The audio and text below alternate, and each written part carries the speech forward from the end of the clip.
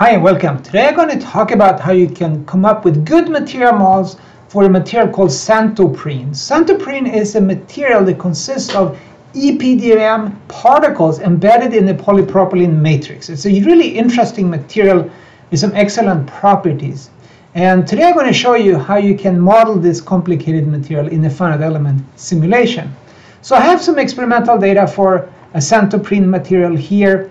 There are 5 different experiments that I performed. We have uniaxial tension monotonically at this rate, at a slower rate, and then 3 tests at an even slower rate.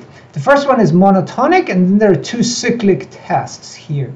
So let's take a look at these tests a little bit more carefully within M calibration. So I'm going to turn off the monotonic test, and we look at one of these at a time here. So there is a cyclic test that looks like this, and it looks like some stress relaxation in it. So I'm going to plot stress versus time here. We'll see the stress relaxes this way, and we plot strain versus time. We can see the this hold periods here. So we load, hold for this particular test specimen. It's a good test. It gives you a lot of information. Let's take a look at test case number 5 here. In this case, it's just cyclically increasing the strain amplitudes without any relaxation to it. But it's a lot of information about the unloading response.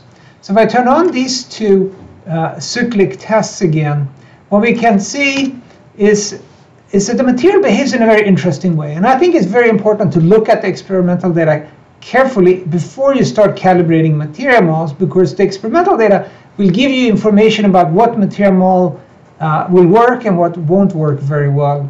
So in this case, we'll see that the stiffness of the material is pretty low.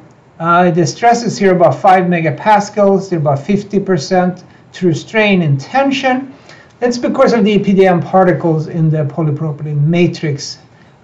So we see, though, that the slope of the shape of the curve during unloading and reloading is very telling. We see some energy loss here, hysteresis during cyclic loading. This can be due to one of 2 reasons. One is a viscoelasticity, and the other one is Mullins damage in combination with viscoelasticity. So in a case like this, when you see this response here, you know that you're probably going to have to consider those effects. The one thing that I think is curious and important to look at is the slope of the curve here. Is its unloading slope. The reloading slope goes like this, and then it kind of stiffens up a little bit here. And that's an indication of Mullins damage. So I think by just looking at these tests, it's pretty clear that this material has some Mullins damage in it, and it also has a viscoelasticity as well. So when we come up with material models that are really going to work in this case, we're going to have a little bit of those effects in our material model. So that's something we will see. So let's take a look at the data with different material models. So the last thing I did here when I started calibrating material models to it, I said, well, I'm going to add one additional data point. I'm going to set a specified value for the Poisson's ratio that I like, because this is uniaxial tension test and we don't know the bulk modulus otherwise. So instead of just picking a bulk modulus value, I'm going to say I want this Poisson's ratio, and that may help in a case like this. So I already calibrated a few different material models here. I'm going to go through them one by one a little bit here. And I'm going to start with the Ansys hyperelastic model with Mullins damage. So we know that it has Mullins damage, so a pure hyperelastic model clearly won't be very good. So I'm selecting the first one here. I'm clicking mod with load it into this region, and then I just click run once. So you can look at the data here. We'll see that in dashed lines we have the predictions. It looks pretty good at the different rates. And here's the cyclic response of the material. This one is particularly easy to read, I guess. You can see that the prediction goes up, then it unloads, and then it follows the same path up to this point. So when you have Mullins damage by itself, it doesn't capture the energy dissipation during the cycle here. But it does have a reasonably good effective prediction of the material. So if I turn on all of them, the average error for hyperelastic with Mullins damage that I examined here, we get 12% error, which is not all that bad, but clearly it misses all the viscoelastic effects. So that's something we don't always like so much. One can try other material models like an elastic plastic that I tried, but I'm not going to spend time on that here. You can take a look at that in my article instead. Instead, what I want to talk about is some other material models that are a little bit better. So here's one that has an error of 9.48. So I'm going to load that one here, and I'm going to run it once, and then we will take a look at this one. So this is the Ansys 3 network model, and it has an error of 9.5%. Let's take a look at the predictions here. It does monotonic loading relatively well, so we'll turn those off, and then it looks kind of messy here, so I'm going to turn off the big cycle curve. So here we go. The dashed lines look overall reasonable, but it doesn't. It's a little bulky. It's like bilinear in some sense. And the thing to keep in mind here about this Ansys 3 network model is that it was developed for thermoplastics, and thermoplastics don't have Mullins damage. So this material model actually doesn't predict any Mullins damage. It assumes that the cyclic response is 100% viscoelastic, and that's not true, and that's why it doesn't do so well. The average error is actually not all that great in this case. But it's a reasonable model to use in other cases, and 9.5% error perhaps is not so bad, but we can certainly do better than that. So let's take a look at some other material model that we have here. One that I think is pretty good. I'm going to take a look at let's do this one, the Bergstrom-Boyce model with Mullins damage. So the Bergstrom-Boyce model is a material model that was developed for rubbers, and in this case, it's an Ansys implementation that has the Mullins damage. The PolyUMod library also has this material model. And if I run it once, the error is 5%. It's actually pretty good. And if we look through them here, the monotonic tests look good. Then if we look at one of the slow tests here, it looks pretty good overall. It captures the relaxation, and the shape is pretty good. It underestimates the energy dissipated there, but it's not too bad.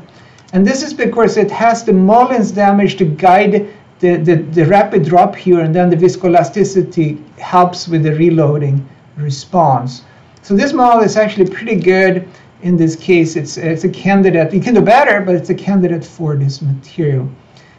We can take a quick look at the Abaqus 2 network PRF model here. So if I load and run it by clicking this icon, we'll see that the error was 6%, slightly worse than the Bergstrom-Boyce model with Mullins damage. The PRF model with 2 networks is very similar to the Bergstrom-Boyce model in some sense. It has a different flow equation that drives the viscoelasticity, but it's a 2 network and it has Mullins damage, so it's reasonably good. But if we look at perhaps